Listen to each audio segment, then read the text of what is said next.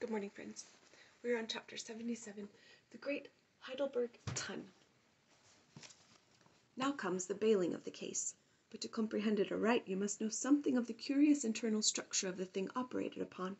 Regarding the sperm whale's head as a solid oblong, you may, on an inclined plane, sideways divide it into two quads, wherefore the lower is the bony structure forming the cranium and jaws, and the upper an unctuous mass wholly free from bones, its broad forward end forming the expanded vertical apparent forehead of the whale. At the middle of the forehead horizontally subdivide this upper quan, and then you have two almost equal parts which before were naturally divided by an internal wall of a thick tendinous substance. The lower subdivided part, called the junk, is one immense honeycomb of oil, formed by the crossing and recrossing into 10,000 infiltrated cells, of tough elastic white fibers throughout its whole extent. The upper part, known as the case, may be regarded as the great Heidelburgh Tun of the sperm whale, as that famous great tierce is mystically carved in front, as the whale's vast plated forehead forms innumerable strange devices for the emblematical adornment of his wondrous tun. Moreover, as that of Heidelburgh was always replenished with the most excellent of wines of the Rhenish valleys, so the tun of the whale contains by far the most precious of all his oily vintages, namely the highly prized spermaceti, in its absolutely pure, limpid, and odoriferous state. Nor is this precious substance found unalloyed in any other part of the creature.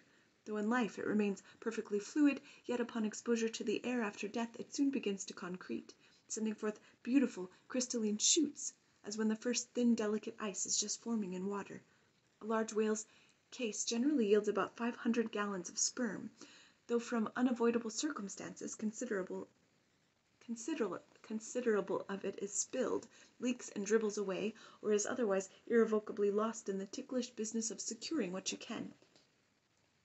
I know not with what fine and costly material the Heidelburgh tun was coated within, but in superlative richness that coating could not possibly have compared with the silken, pearl-colored membrane, like the lining of the fine pelisse, forming the inner surface of the sperm whale's case.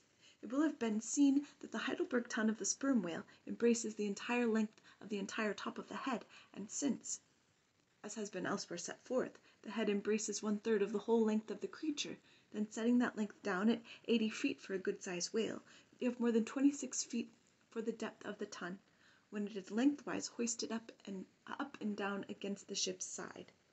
As in decapitating the whale, the operator's instrument is brought close to the spot where an entrance is subsequently forced into the spermaceti magazine, he has therefore to be uncommonly heedful lest a careless, untimely stroke should invade the sanctuary and wastingly let out its invaluable contents.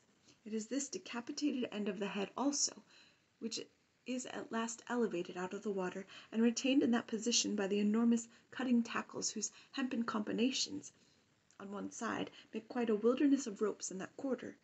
Thus much being said, attend now, I pray you, to that marvellous and, in this particular instance, a most fatal operation whereby the sperm whale's great Heidelburgh tun is tapped.